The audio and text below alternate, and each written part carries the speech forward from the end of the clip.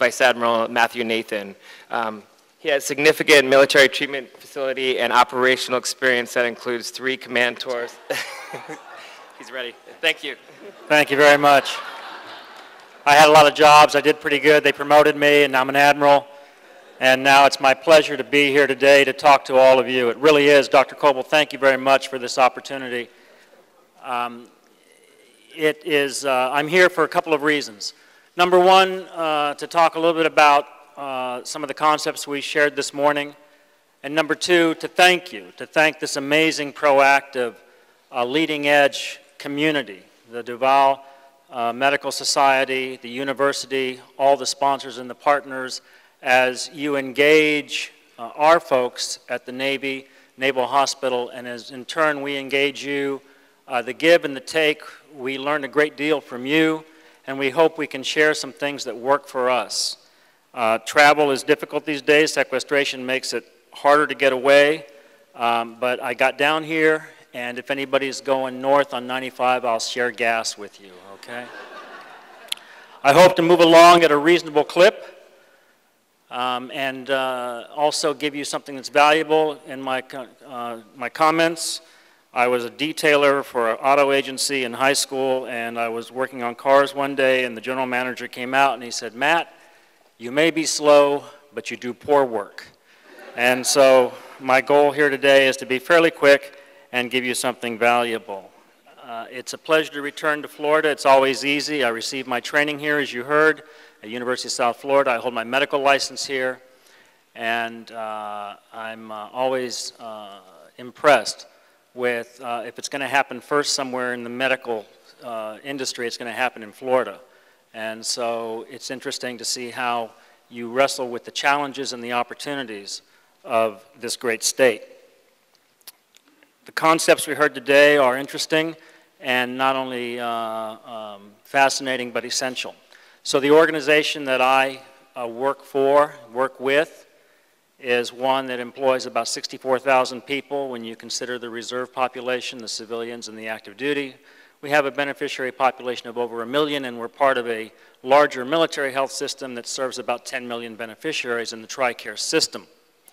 Now, as you know, in most marquee organizations such as yours, in the hospital systems here, the standard employee turnover rate usually is somewhere between 1% to 6% a year. In my organization, it ranges anywhere from 25% to 40%. So we have to have in our system a systems approach that is impervious to personnel, impervious to the good employee or the bad employee, the energized provider or the marginalized provider. It must be a systems approach that people move into easily and out of and can translate across the spectrum. So I was fascinated and learned a great deal today. As you know, it is possible to have very complex patient care problems and provide a very safe and quality care environment. I would illustrate that by what's happening in combat casualty care. So if you go back, and many of you had prior service, and thank you for that service, if you go back to World War I, World War II, Vietnam, Korea, the average time that you were grievously injured on the battlefield from the time you eventually were medevaced back to the States to a hospital perhaps in northern Florida or a VA or Bethesda or Walter Reed on average was about 45 to 60 days. From the time you were blown up to the time you got back to an ICU or back to a rehabilitation hospital in the States.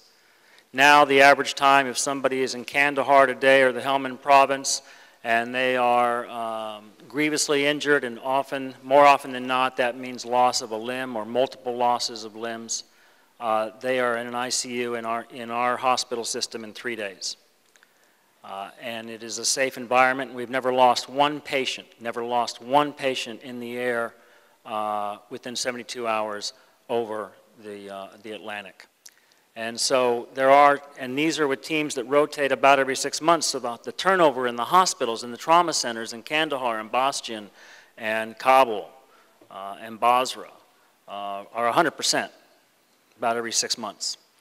And so we've put systems in place there that allow this kind of life-saving effort. And as you know, if you reach one of those forward resuscitative stations alive, you have a 98% survival rate. And that is literally unheard of. That is not just an incremental increase compared to previous conflicts, that is an orbital increase in what we've learned. And then we share these practices in trauma and resuscitative capability with major centers here and other places as we give and take and learn from each other, from the research that's done, and from the communities that give back to us. So again, we're critically interested in anything ranging from team steps, ranging from total quality management principles, in trying to create systems that people, new people coming into the service, people migrating through the service, and people migrating back and forth through the private sector can utilize and become facile with. Patient satisfaction is huge for us. We now, due to legislation and other federal requirements, our patients often have a choice. They can do TRICARE Prime or Extra or Standard. And so we work hard to be the provider of choice. We work hard to learn from the civilian, private, and academic sector what works to keep our patients engaged and excited about our care. We like to be covenant. When I lecture to house staff and residents, and I still try to teach on occasions, when I would attend on the wards at Bethesda, the house staff loved me as, at the time, a two-star admiral to be there attending. They fought over being on my ward team. And I asked them, I said, is that because you think that I am sort of a seasoned, gray-haired, practicing internist for 40 years who can give you insights and information? They said, no, sir, with you as our attending, we get our consults answered very quickly. So I think I'll take it where I can get it. But what I would tell them is I would always lecture them on the 3 A's that patients look at us for their care. And the 3 A's in this order are affability, availability, ability. And they would say, why do you put ability last? Why wouldn't that be the most concerning factor on a patient's perspective? And I'd say, well, the ability is presumed. The patient comes in and presumes that if you are practicing, if you are allowed to function at this hospital, if you are given privileges, then you are able to practice. That is presumed. They trust the system enough, not 100%, but they trust it enough to believe that you have screened out people who are not able to practice medicine. So after that, they concentrate on your affability, respect, how much they feel that you are engaging in them as an individual, how much you are, and here is the term du jour, centering your care around them. How much of the care is about them, the patient and their family, vice about you. And then after that, they want you to be available. How easily can they get to you? How easily can they be in contact with you? How can they maintain continuity with you? There is nothing more frustrating for a patient than to finally find a provider at any level, be it a physician's assistant, a nurse practitioner, a physician, who has taken great time and effort to learn about them, and then the next time they're seen, the wheel has to be reinvented. And so we're always looking for mechanisms to create patients where they can feel they are at home. They are at home. And in our organization, being at home can be difficult. In our organization, you may be deployed to Djibouti, Africa, Afghanistan, Europe, South America, the Middle East, on an aircraft carrier, and if some illness or injury befalls you, how do you feel that you still are medically home? How do you feel that you're going to get care that doesn't go sideways compared to the care that you normally receive at your home facility? And so we're doing everything we can to leverage the electronic medical record and virtual connections to try to provide an environment of home for the patient. We do this through a number of ways to try to improve our patient satisfaction. In the Navy, we've employed the Disney philosophy and have had Disney come in sometimes and talk to us about their approach. I have great respect for that system for a couple reasons. I brag about Disney. I'm not sure Disney would brag about me. I was an employee there. Back when I was in college during the summer, I worked at the Polynesian Hotel in the water recreation crew. And I always marveled at the fact that knucklehead college students like myself managed to keep this organization from suffering untoward issues.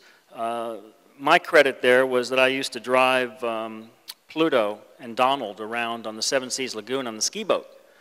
And the three of us really didn't get along. And so one day it came to a head out in the middle of the lagoon, and we got into a huge fight. And as college students are sometimes apt to do, we started screaming names at each other while they were bobbing in the water. And I had let the tow rope go, so they would just sit there for a while. And they were screaming horrible, vile names at me and making gestures at me with their hands. And then we finally got in the boat and fought a little bit, and we came back. The supervisors there, who wear blue coats with little mouse emblems on their pockets and sunglasses like Secret Service agents and have little earphones, was standing there with the mirrored sunglasses as we pulled in. We knew we were in trouble, and he said, "Okay, you, the dog, and the duck, in the office right now."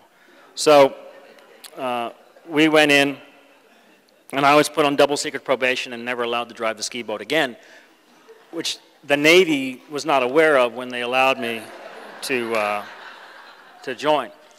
But my point is that here's Disney, an organization that hires thousands of young people and puts responsibility on them and manages to pull off a pristine show and performance and reputation.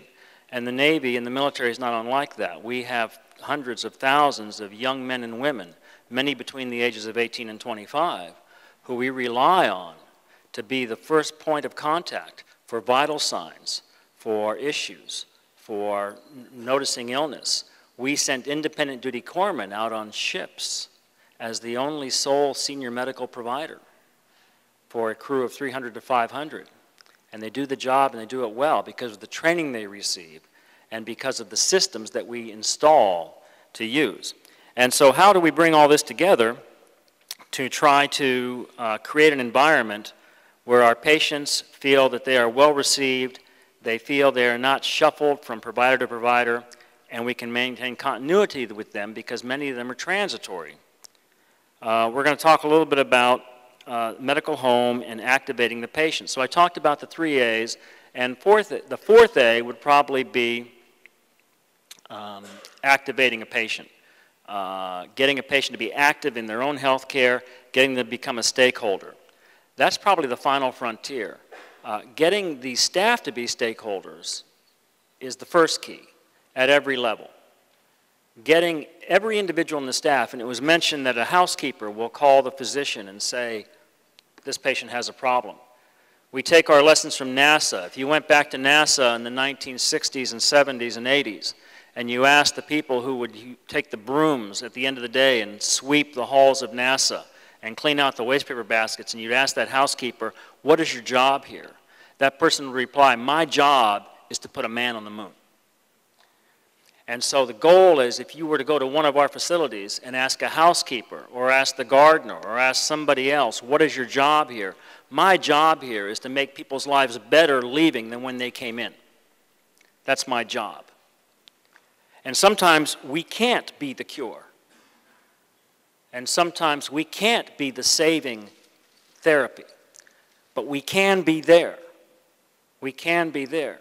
And regardless of whether it is a patient in their 8th decade of life who is slipping away in our hospitals, or it is a Marine slipping away on the battlefield, and you reach out and you squeeze their hand, and they squeeze back. They're not squeezing back to tell you, I'm still here. They're squeezing back to say, don't let me take this journey by myself. Stay with me. Be with me. And so if we can instill that across the spectrum for the dramatic patient care, then I know we can get there for the less dramatic patient care. The encounter every day that we trivialize, but that the patient doesn't. And I'm speaking to the choir here, in that you're called to see your 100th patient of the day in the emergency department. But for them, you're their first provider of the day. You're their first encounter. And so how do we make that difference? How do we make them feel they're part of an organization that doesn't pass them from hand to hand, but makes them feel medically at home? How do we activate the patient? And these, I won't go through all these detail by detail, but this is to show what's already intuitive to you, that a patient who is more engaged in their care and who feels that they have a confidence that they can participate in their care is going to have a better outcome. And there are some points there that talk about the range of activation all the way from the patient believing that their role is important, ranging down to staying the course despite stress. And as you know, the majority of money in this country is spent on chronic illness. It is really spent on the patient who has the chronic need for medications, the chronic need for hospitalization, and it's a system that is not in efficiency or running at optimal speed. You know, I really have a hard time and don't like people who drop names or try to show their importance by who they know. I was speaking to President Obama about a year ago when he was coming through Walter Reed Bethesda to see the Wounded Warriors. And we had these brief conversations as we're walking from room to room, and the discussion was about military differences in the military federal health care system and the private sector. And I said, well, we have some advantages that they don't have in the private sector. I said, number one, all our patients are insured. I've never ever in the military had to ask a patient how much care they can afford. I've never had to check their health plan to see if it covers this test or covers that test. Number two, we have an electronic medical record. It is cumbersome. It is not optimal, but it does have the reach around the world. And number three, our providers are measured on really the health of their individuals, and we're doing a better job of that. We could be better, but they're measured on the health of their individuals for medical readiness more than the health care. So our job is to keep our families and our service members medically ready to do their jobs, and then when necessary deploy with them at the scene to help them. And so these are some of the things that we have going for us. And then how do we get our patients engaged?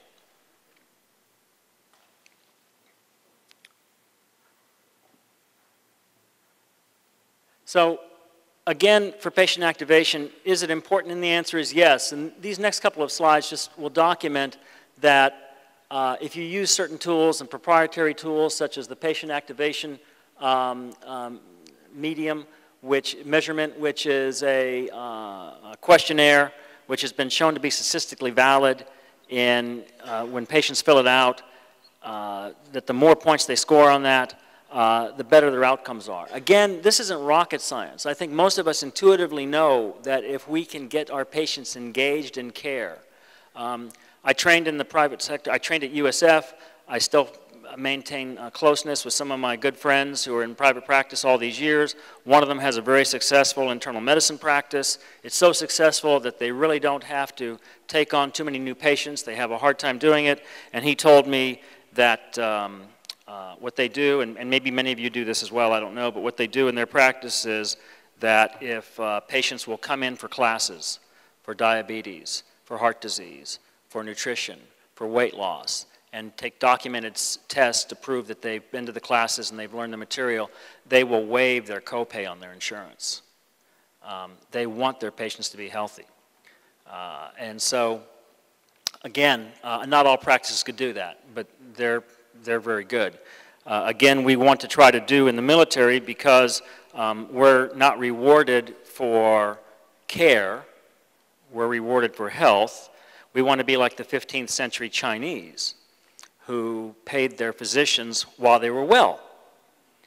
And so in 15th century China, if you were a doctor and you saw your patient about to get run over by an ox cart, you quickly risked your life and pushed them out of the way because you knew if they were injured or laid up, they'd stop paying you. Whereas today, you might see the doctor go, oh, this is going to be a bad accident.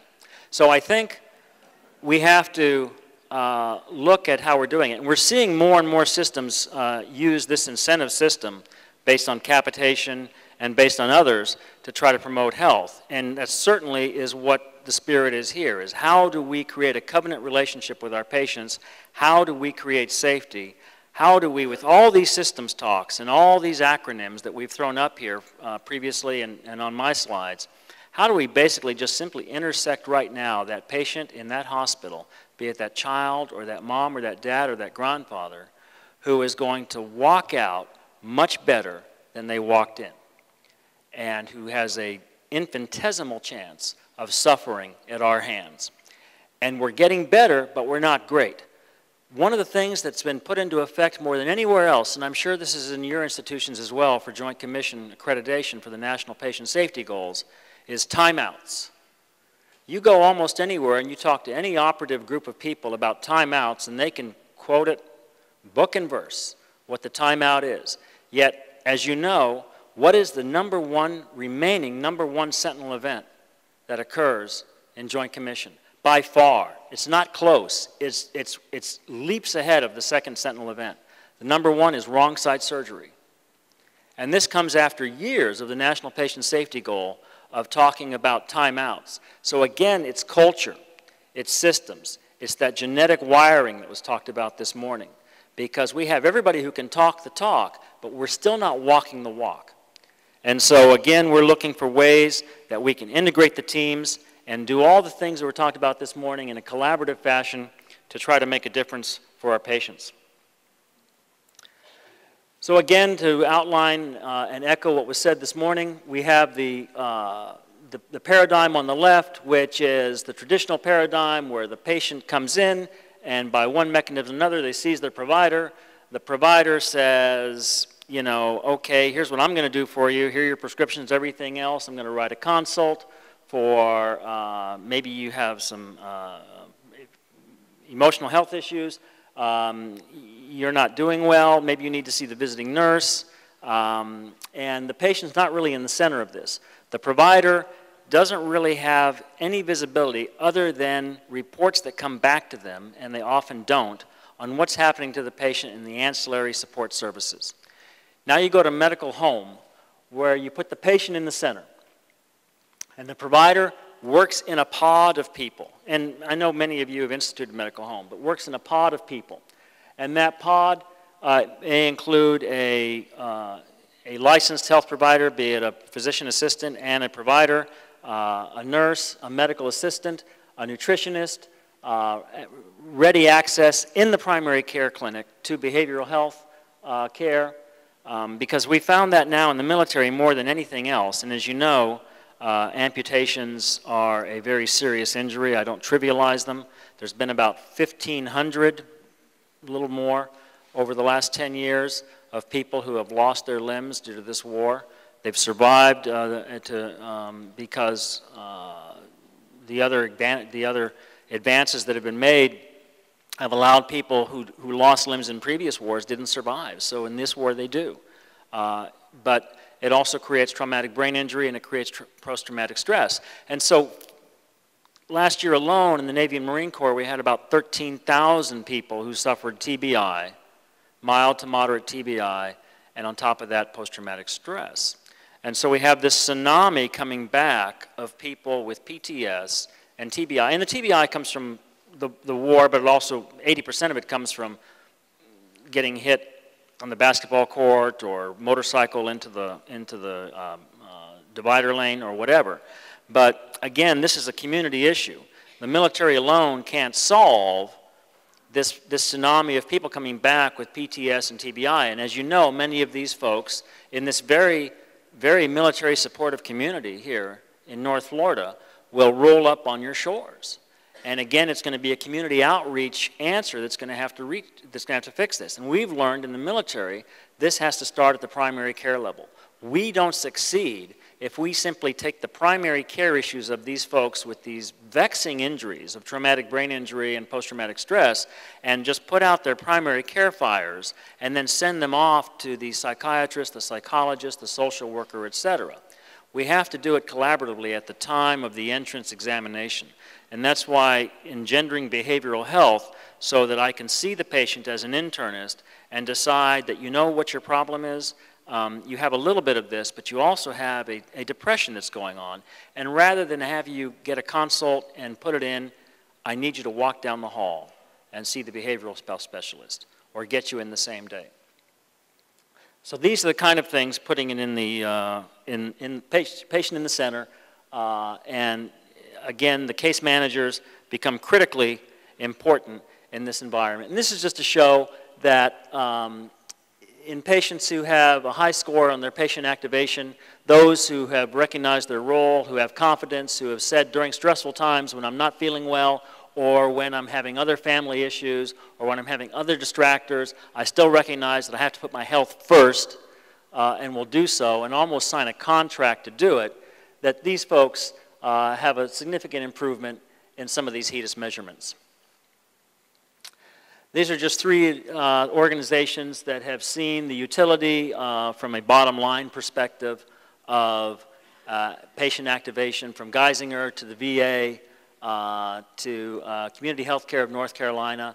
It really talks about case management, and it basically says we're going to have a case manager in our medical home, in our pod, and so let me give you an example. In the Marine Corps used to do, and for those of you who either served in that or know it, it used to be the famous morning, afternoon sick call.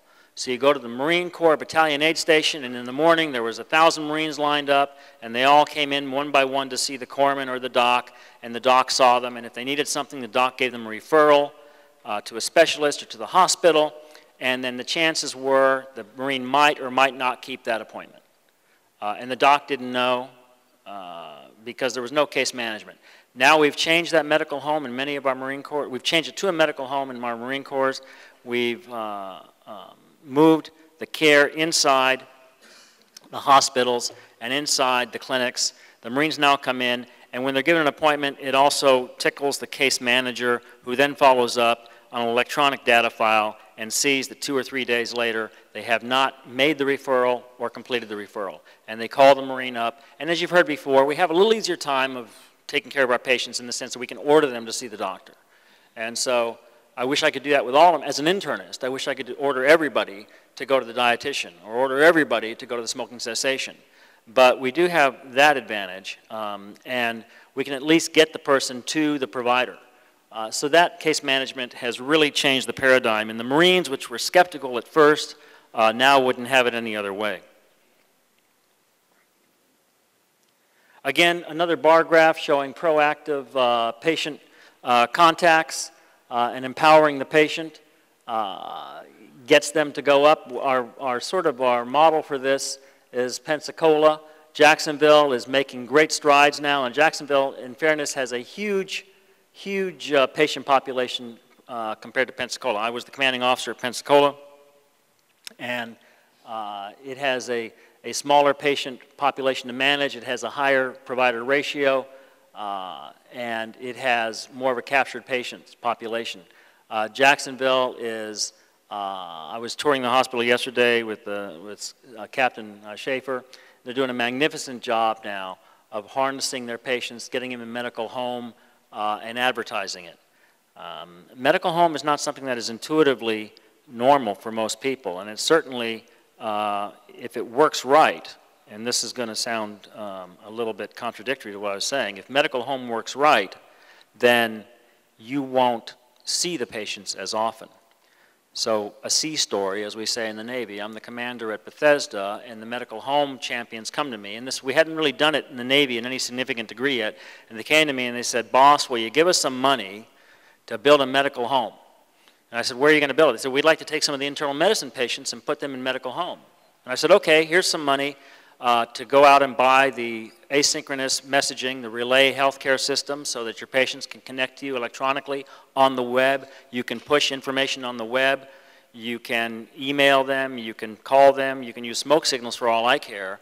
But that's the plan." And so after about 6 months, and I would go down to the normal internal medicine clinic and see patients, and normal internal medicine clinic was always like a pizzeria on a Friday night, people screaming, running around, "I need this, so-and-so's supposed to be admitted, has anybody seen this patient's record, what's happening here?" And so after about 8 months, 6 to 8 months, I walked over to the medical home for the first time because they didn't want me to see it till it was really going strong. Remember, they took half the patients on a randomized basis. They took half the internal medicine patients, about 20,000, I guess, and split them off and took them in medical home. So I walk over to medical home, mood lighting, music, nobody's there. The only sound you can hear is little bubbles in the aquarium. And I said, this isn't medical home, this is Home Alone. And I stuck my head in the pod, you know, I opened the door and the providers are in there and they're sitting up and they're on the computer looking at things and hitting web pages and doing other things. And I said, where are all the patients? And they said, sir, you know, they're not here. We take care of them electronically. And I said, well, let me pull the HEDIS measurements. So I pulled the HEDIS measurements, and that medical home was the first Navy facility in history to hit all 8 HEDIS measurements in the green. So their patients at the 90% level had their A1Cs, their mammography, their colorectal screening, everything in the green. So let me pull the ER utilization down 20% compared to the normal internal medicine clinic. Let me pull the hospitalization down 20% compared to the... Now, for some of you, as I say, hospitalization's down, ER utilization down, depending on your remuneration system, that's good or bad news. But for us, that's very good news. So then I said to them, so really, you're only having to see the patient when they're sick. Oh, yes, sir, their pharmacy, they can have their meds delivered to their door. We can use the computer to do the diabetic teaching. We can use the computer to do the Coumadin teaching. They can respond to us on our iPhones. We can go back and forth. It's just great. We just don't have to see them for the usual stuff because we're using all this electronic leverage, and the patients really like it. And I said, okay, now the idea is you enroll more patients. Do you understand that? Oh, we hadn't thought of that. I said, you see, that's how we're going to save money, because instead of you each seeing 1,200 patients in your enrollment panel, you're now going to see 2,000. And they said, well, that might be a little more work for us. And I said, I know it's a foreign concept, but try to wrap your arms around it.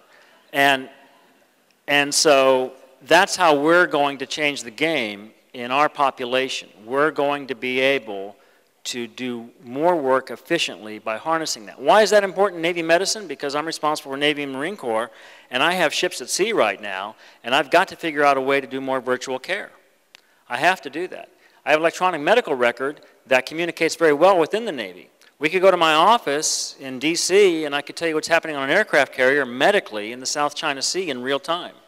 The x-ray results, the lab results, the medicines that were given to the sailor, but I can't communicate to the VA that's 8 miles away. So we've got to break that paradigm too with the electronic medical record. We've got to be able to find a seamless connection. And I believe the slide was really meant to be asynchronous communication, meaning that these are things that the doctor and the provider and the patient don't have to be on at the same time. But this is how we push things out to our patients. And we're getting there. At Naval Hospital Jacksonville, they range from anywhere to 20% to about 40% of their patients are registered online for Relay Health, which is their mechanism to communicate by web. It is a cultural change. It is a demographic change. For those of us like myself who are older and are taking care of older patients, they're much more comfortable with coming in to see the doctor. They're much more comfortable with being seen eye to eye, and older providers are more comfortable with that. Our younger patients are not. Our younger patients have no desire to come to the hospital. They're dialed in. They want to do everything electronically. They want to do it on the app on their iPhone. And they want to communicate the way I communicate with my 16-year-old daughter. When I want her to come downstairs for dinner, I text her, come down to dinner. And when she doesn't come down, my wife says, would you yell at her to come down? So I text her in all capital letters, come down to dinner. And then she texts back in all caps, okay. And then she comes stomping down the stairs. So she's going to be somebody who's not going to want to have to drive and circle a parking lot and find a space and then pay for parking and then walk in to simply see a doctor or a provider or a follow-up for no good reason. And if I can keep those patients at bay and let them walk in with open access where they don't need an appointment to come in for medical home and they can just walk in and be seen, then all of a sudden, interestingly enough, the patient visits drop. They drop because our patients no longer make prophylactic appointments. If mom has a 3-year-old, and that 3-year-old starts coughing a little bit, and mom says, uh-oh, I know what this is going to be. This is going to be an ear infection. So she calls up and makes an appointment for 2 days later because she knows they're hard to get. And then it turns out to be nothing. She doesn't cancel the appointment, and so that appointment goes fallow. Now mom trusts us. She knows I don't have to make an appointment. If in 2 days Jimmy's ear is really bothering him, I can walk him in and be seen. So all of a sudden, with open access, our appointment burden drops, and so we can enroll more patients. The patient involvement, you've talked about that to some extent, involving patients all the way from the executive committee to making rounds, to using them as focus groups. We do that in many of our centers. We try to get the patients as part of the solution and get their perspective. I think we're doing well at that. We're stressing very much patient and family-centered care. I don't think you can get there without the patient's perspective. And I think that much of the good discussion that came this morning was enlightening to me. And one of the things I'm going to take away from this is perhaps putting a survey in at our facilities, a survey that it's not disclosed to the general population of the hospital, but feedback mechanisms for all our providers from their ancillary support staff as to who they feel comfortable talking to, speaking with, giving feedback to, saying something's wrong. And I think that's very enlightening. And when we can show our providers of any type some sort of bar graph that shows where they are, be it in their RVU production, be it in their patient health production, be it in how many of their patients have the A1Cs or the LDLs compared to somebody else, boy, is that Hawthorne effect a motivator. I don't have a financial motivator. I can't all of a sudden bestow somebody more pay or take it away. I work in a federal bureaucracy. It's very cumbersome. But most of our people function very, very well based on pride of work. And so I've learned that, and I think we're going to leverage that from what I've learned here. This just simply shows that for patient medical home, it's a no-brainer. The continuity of care goes way up. And if you talk to most of our patients over history, they would tell you, I am very, very happy when I get in to see you, but it's hard to get in to see you. And when I do get in to see you, sometimes I have to see a different provider. So we're changing that. Again, just a slide that shows in the Navy, I think we're making great strides in lowering our ER utilization. And for us, that's really money in the bank, because not only do we pay for people who come to our own ERs, but when they come to your ERs, and you know this in the area from the TRICARE Prime coverage, we pay for that as well. So that's all coming out of the taxpayers' dollars, so we're trying to limit that. And again, we're trying to promote health vice health care. My wife bought me she said, you got to really practice what you preach. So she bought me a Fitbit. And she said I'd have to wear it. You know, it measures how many steps you take during the day. And so she'd check it at night when I'd come home to see, because Tammy's kind of a fitness nut. And she'd check it. And I got so tired of getting yelled at, I'd finally find a couple people who were going for a run, and I'd say, hey, you want to make $5? So she was very impressed until somebody dropped a dime on me and told her that I was paying people to run my Fitbit. So this, I think this is the final slide, and basically it just says that partnership with patients is the key ingredient. So what I wanted to convey to you today is we have a large system. We have a system of transient personnel. We have to put in systems fixes. We have patient population that move a lot. We've got to make them feel medically home, and we have to make them feel as stakeholders for their care. Again,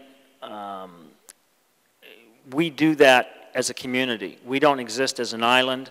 So many of our patients migrate to and fro for you, with you, and see you for urgent care, see you for referred care.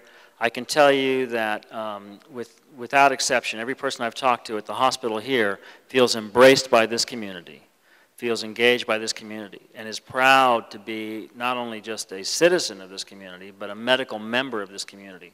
So I thank you very much for that on behalf of the Chief of Naval Operations and the Commandant of the Marine Corps. And I thank you in advance on behalf of, be it that military or that civilian, young girl or boy or man or woman or husband or wife or grandfather or grandmother, who as a result of your collective passions today in looking to make the handoff safe into our system and the handoff safe out of our system, I thank you in advance on behalf of them. They don't know who you are, but because of your good work today and your perseverance in this, their lives will be changed for the better. Thank you for your time and allowing me to talk to you.